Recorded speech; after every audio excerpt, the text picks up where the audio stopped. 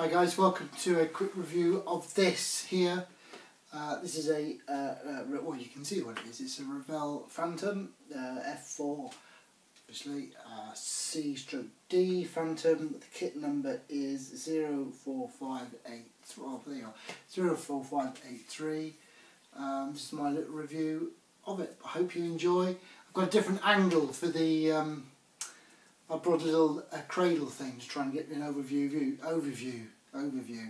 So, feedback please chaps, if you want to tell me what you thought of it. If it is rubbish, let me know. If it was okay, let me know. Here it is. Cheers chaps. Right, here we go then lads. Revell Phantom box number 04583. Nice art on this one, as you can see. Let's see what it's like inside. Super decal sheet, usual Revell stuff on the side, you know, all that usual stuff on there. Let's have a look inside here. So side opening box as per usual on Revell stuff, which isn't brilliant, as you can imagine if you've ever made a Revell kit, which I'm sure you have. The side opening box is never brilliant. Right, let's pop them down there. Turn that upside down the other way. So here we go. What should we do first?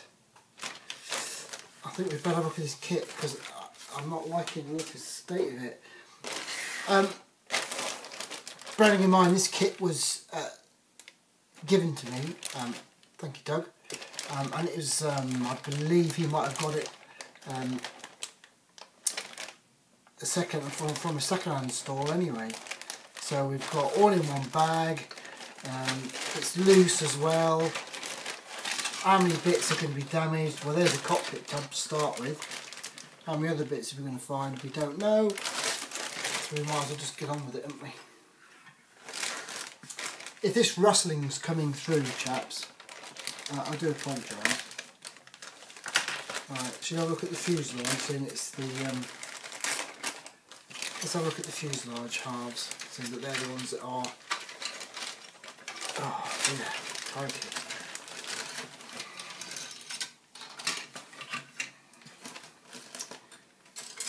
Lordy.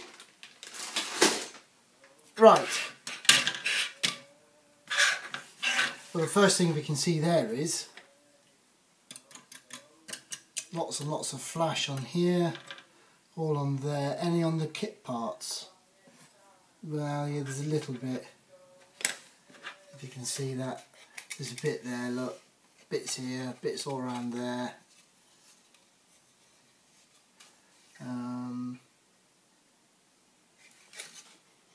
There's a funny smell coming off this. I don't know where it's been.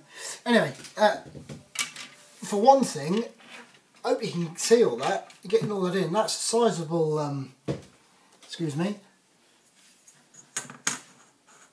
That is a sizable kit. As you've probably been noticing, or if you've been paying attention to any of my video output, I've been doing a lot of 1/72nd aircraft, and I'm on the 148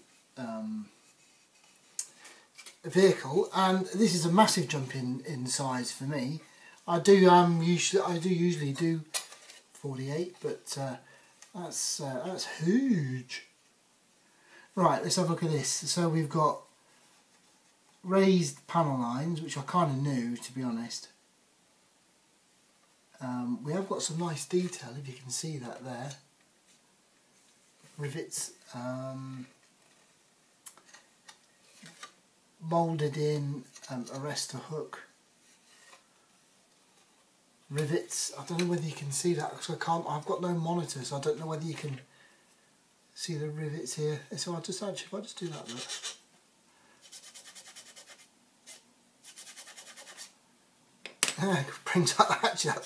That's a bit of weathering to start off with. So I've got some nice rivets, but raised lines.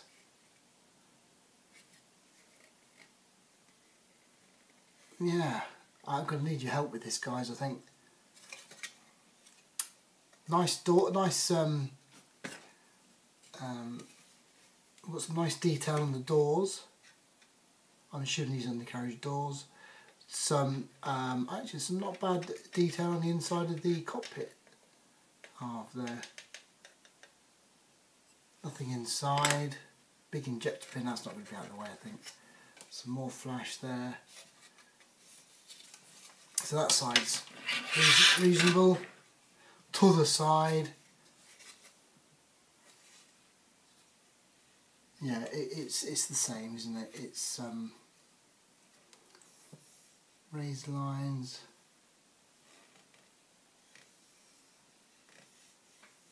Yeah, well, I'm going to lose these. Can you see them? I'm going to lose them, I imagine, when we put these two halves together.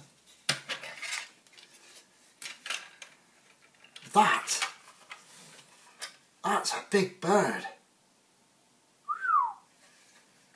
I tell you, they are massive aircraft. If you're old enough to have seen one of them flying, or if you've been to a museum, the Fleet Aero Museum near to me has got Royal Navy Phantom, and it is absolutely enormous.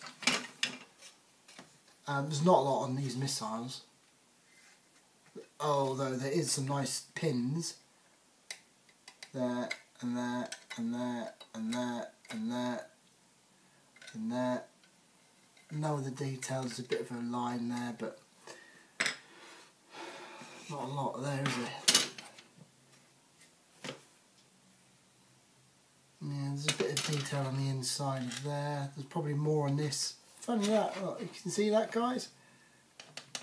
Better this side than it is on the port side. Bit of a shame, that. Oh well, okay. Dealing with raised panel lines. That's going to be interesting.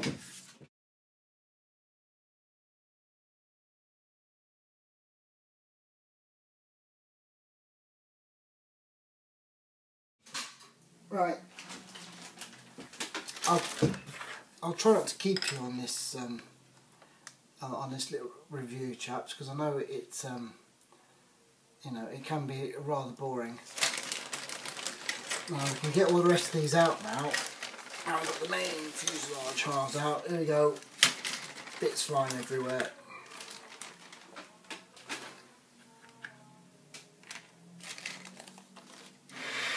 Right, what should we have a look at first? I'll tell you what, I'll pull that underneath there, and we can get rid of these here, and we can get rid of them there, and then we'll get the cockpit tub. Cockpit tub. There is some detail here. Moulded in seat harnesses, well, you know, at least they're there. Could you make a deal of that? That's not that bad. That's not that bad. A bit of flash on there. Get rid of that. It's not too bad. Not too bad. If anyone knows, I might have a look at getting a resin cockpit for this kit. I have actually looked. There isn't anything for the kit itself, but there's obviously quite a bit for Hasegawa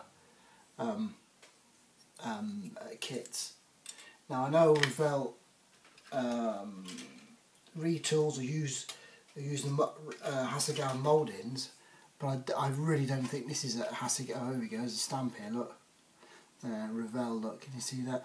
So this isn't a Hasegawa pressing, so whether you could use how much of a shoehorn it would be to get a Hasegawa resin cockpit or a resin cockpit made for a Hasegawa kit into this, if you could let me know if it's worth doing or whether, you know, I ought to stick with the kit parts. Please let me know.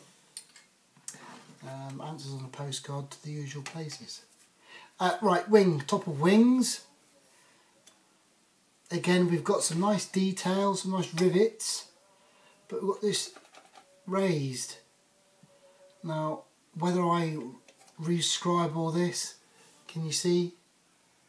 Whether I rescribe all this stuff, or whether we keep it in and go with it. I really don't know. There is some nice detail on these drop tanks. Look. Nice details there. These will be the air intakes. Hopefully you won't see them. Detail on there. There's some inside the wheel bay. There's a bit of detail there. 1979. We've seen that. So that's, you know, that's not too bad. Again, great big wing, isn't they? Right, underside of wing. Oh yeah, look at this. Look, this is nice. Look. This is okay. 1979. So you've got recessed detail. We've got some nice forward undercarriage, nose undercarriage, wheel bay detail. That's okay. 1979. This looks okay. But then you've got these raised lines again. Look. Some nice rivets here. Rivets all down here. Rivets, raised lines. It's a bit like, you could call it, it's a crossover kit, couldn't you? Nice detail on more doors, I'm assuming. Crossover kit, when they could do certain bits, but then it would leave the raise. If that had sunken lines, this would be a really nice kit. Seats, yeah, they're a bit, aren't they? By today's standards, they're nothing much, are they? But 79 there would have been top drawer. Instrument panel, not quite nice. Again, missiles. Yeah, they could need quite a bit of work on there. Oh, look at these. Look at that. Can you see that? Oh, look at that. Beauty. Thanks, lads.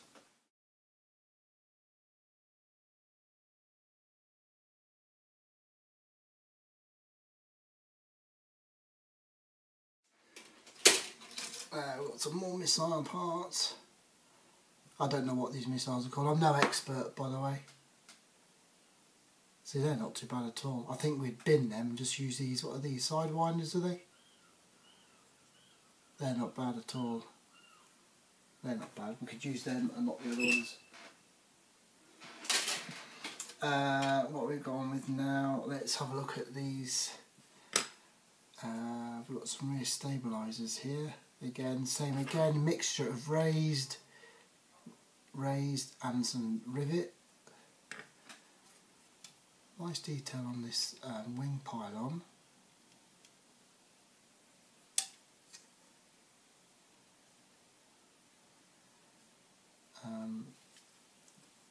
Instrument panel, I'm assuming that could be for the navigator at the back. Do they have navigators, or is it weapons officer? Early Phantoms. Burner cans, well yeah, they have something or nothing. I suppose you could make them.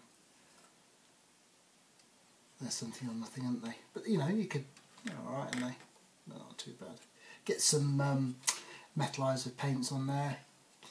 Get them buffables maybe, get them buffed up. Hopefully there's going to be something to go in there. Some sort of, what's the word I'm looking for? Compressor blades. Won't be compressed blades at the back, but you know what I mean. Some detail, put it that way. Okay, and moving on to the final sprue that I've got is, we've got some wheels. We've got the chaps. Let's have a look at Matey. Would you use him? He's alright. Flashy. Probably wouldn't use him. We've got undercarriage legs, part of the seat. Air intakes, are they? Part of them. Oh, that's going to be nice to flashy there, look. Be alright, isn't it? There is available, obviously, wheels, which would be resin wheels, which would be probably less of an issue to install than the cockpit. Maybe that might be a way forward. These are okay, but resin would be much nicer. Yeah, I mean is what it is, isn't it? It's like going back in time looking at this kit. It's like going back in time, and that's just this little pylon, random pylon that fell out. Oh, you sod you, look at them. Look at that. Can you see that? You sod. That's not great, is it?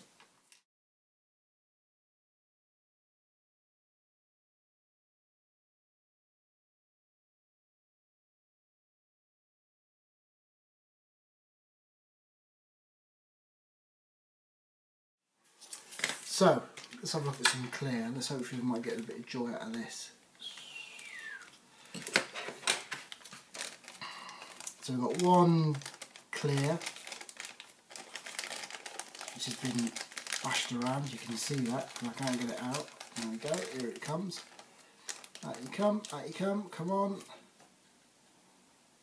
Okay.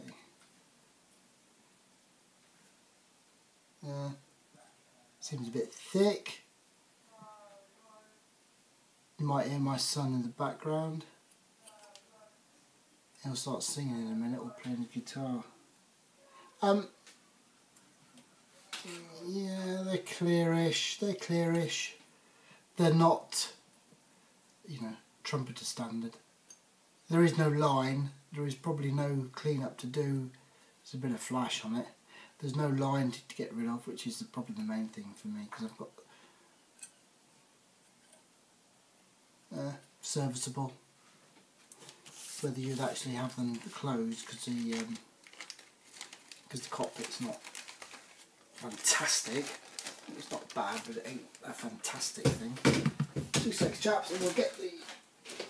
Oh.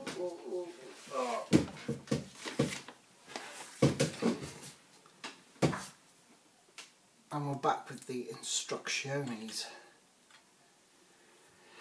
I'll look at the decals in a minute. They don't look too bad. Instructions, right. Revell instructions. There's a bit here, we can read that. If you want to have a look at that, you can do. Whether you can see that. Pause that if you wanted to do that. If not, I won't bother. 15 minutes, right. Usual thing, Revell, old school. Well, you can see I don't need to tell you this. You use most of the, hopefully, they're the ones that we don't have to use. That would be good, wouldn't it? Parts not used. That would be good if we don't have to use them. Mix up your own paints. Brilliant. Usual thing, cockpit. What's it got for the internal colour of the cockpit? Anthracite, and the main one is it's black pit then. Is that right? On Early Phantoms, black cockpit. Usual thing. Actually, there's not a lot of parts in this kit. Is a cockpit all in, and then we go usual. You can see that bottom of the wing. That goes into there. You can seal this. Cans go on. You probably might leave them until after you've painted.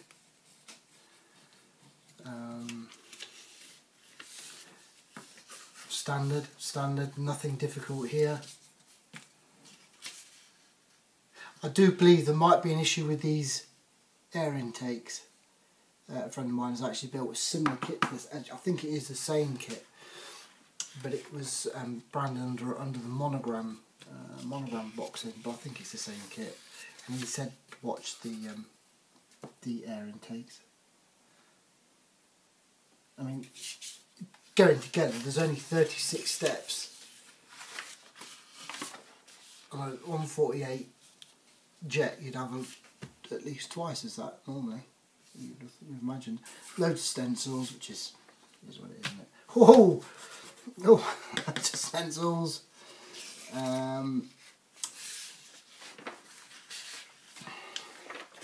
Same camo scheme, obviously. One from a Dutch airbase, bulk of it. 1984.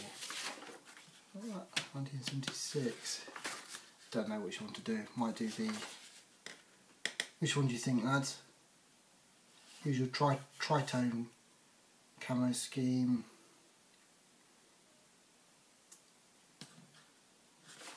Which one's it going to be?